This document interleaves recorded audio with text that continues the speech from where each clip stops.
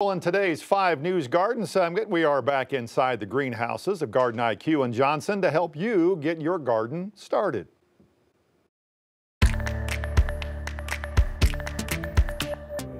All right, it's all about seeding today, and this is how you actually start planting a garden. And you got some really interesting devices here to make this happen, but it starts here, goes to here, and it ends here. Exactly. So let's start with this. Yeah, so we've got a 72 cell plug tray right here that we start the seeds in.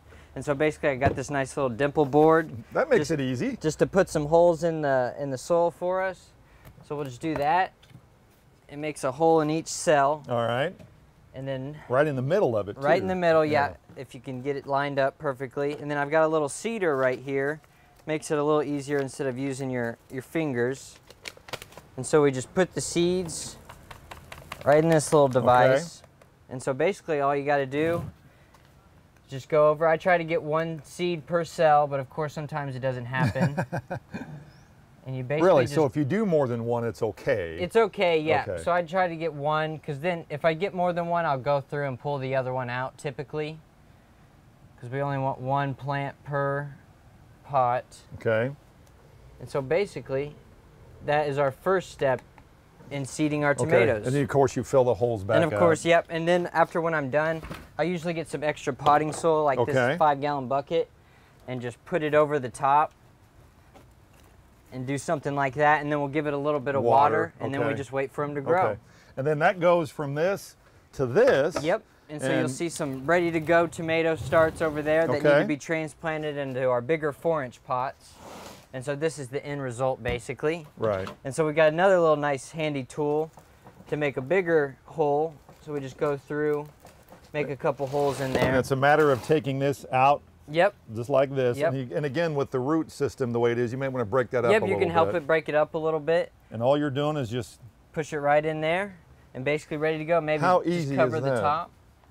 And so maybe just do a few more. See, even I can't ruin this. Exactly.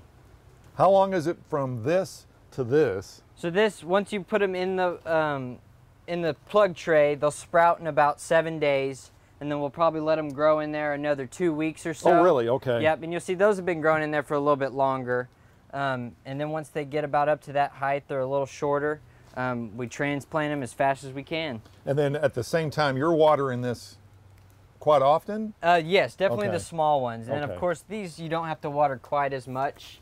I probably won't water them for a good 3 to 4 days. And then after this, you take them out and then you actually put them in your garden bed. Yep, and then that's what's ready to go to sell plant. And we might tag it just like that.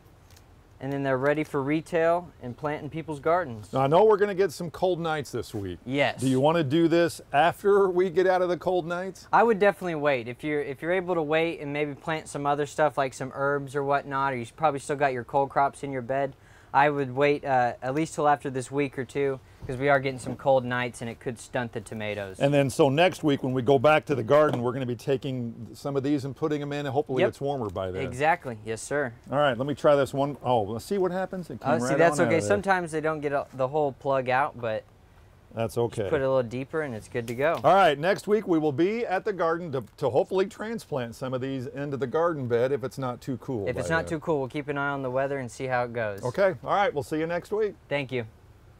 It might be a little too cool to be doing some of those plants right about now, but if you have any comments or if you have any questions for the experts, and they are the experts, I'll promise you, at Garden IQ and Johnson, you can text them to us now. We get those questions to them, and then we'll get the answers back to you.